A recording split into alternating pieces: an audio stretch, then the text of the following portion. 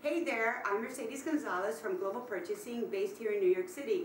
We are a retail consulting company, and as you can see by my lovely accessories, I travel to quite a few trade shows every year. This is just 6 months worth of trade shows.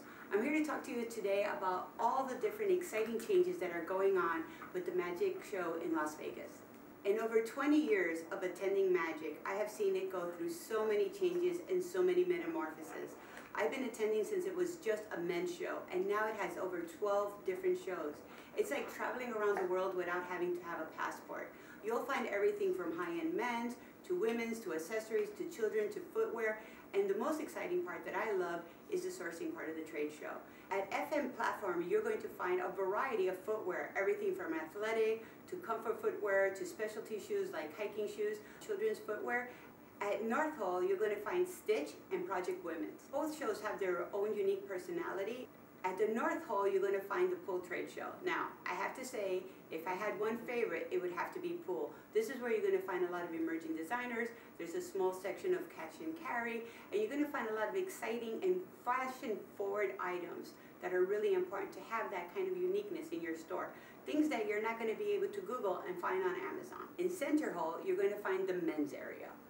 Starting with the tents, you're going to see the more elevated brands there. Project, where you'll see the more sports-related and more denim-driven brands. And Magic Men's, which is the traditional, more formal clothing, where you'll find a wide variety of price points too. Again, if you're new to the show, or even if you've been to the show many, many times, I can't stress enough the importance of walking through all the shows, from all the different segments and market points. And it's really interesting how you might say, well, I don't carry men's in my store.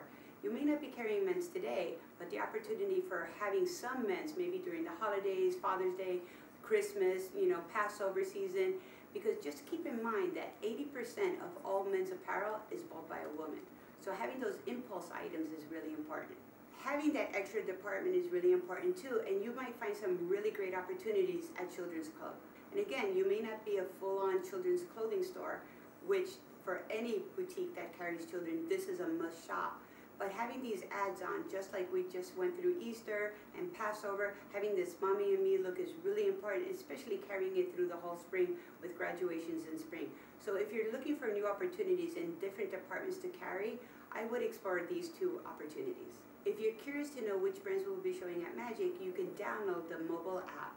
I absolutely adore sourcing at Magic. This is where you're going to look into the future. If you had a fashion crystal ball, this is where it is.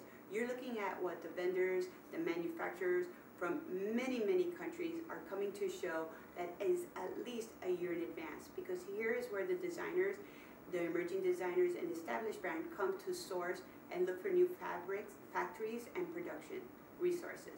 You could do anything as simple as private label, you could do product development, or you could collaborate with some of the brands in developing a whole fashion collection. And near sourcing is WWD, also in the South Hall. WWD is the women's young contemporary and trend-driven apparel and accessories area. Trend Footwear sits directly upstairs on the second level. One of the most brilliant things I feel that the Magic people have put together for us is the concierge service, or the matchmaking.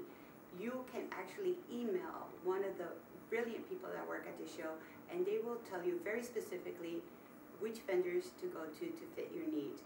You could be as specific as, I'm looking for petites, I'm looking for plus sizes, or I'm looking for extended sizes in footwear, and there is somebody that has that answer for you.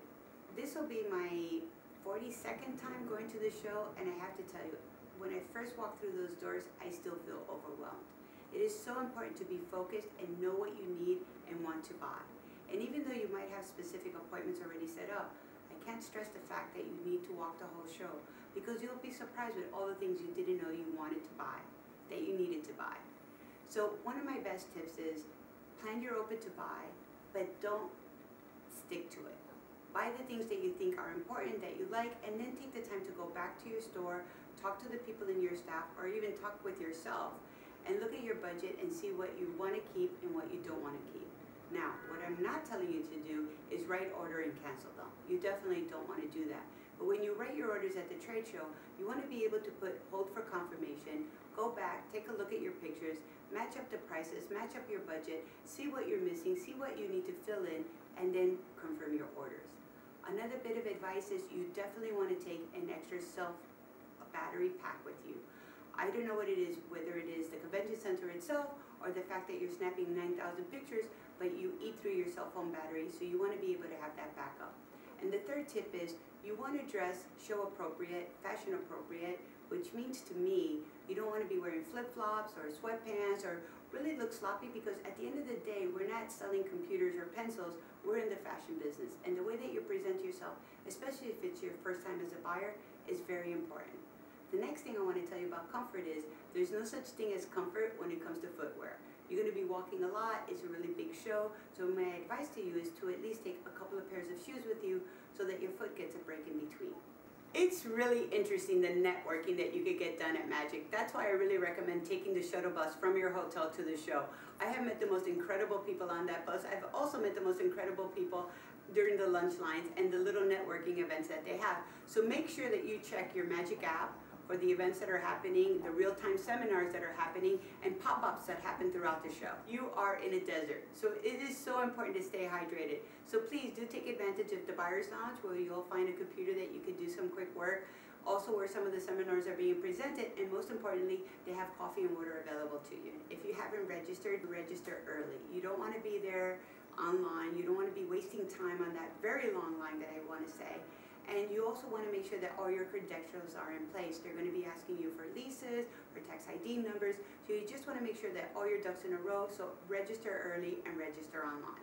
We're all going to have a million more questions, so if you like, use the hashtag MagicReady, and I'll be watching out for your questions. And also, don't forget to pick up my book, Chronicles of a Fashion Buyer. There are many, many stories that I tell here that are all magic related. So enjoy the show and let us know if we could help.